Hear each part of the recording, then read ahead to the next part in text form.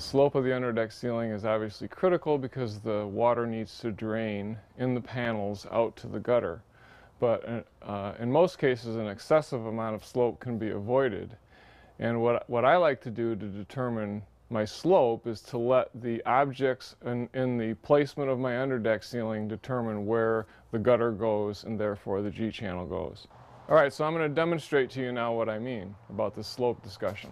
I'm going to temporarily install this pan, and I'm going to use that as my guide to determine the height of my gutter and my G-channel. As you can see, I've temporarily installed a carrier, and the reason I say temporarily is because that carrier is going to come back down once I've determined my G-channel and gutter locations, and it's going to get moved over into its proper position. So what I'm going to do, with one carrier up, and it's going to be the carrier on the high side, I'm going to put a pan into it.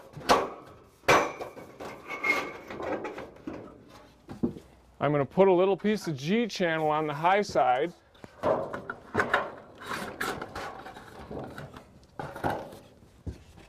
And on the low side, over here on the beam, I've got a little piece of gutter that I'm going to use as my guide.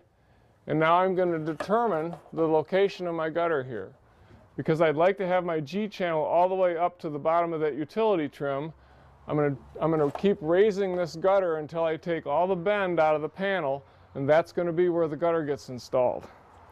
So I raise that up until it's a nice straight line. I go ahead and mark the wall, and that's the high side of my gutter.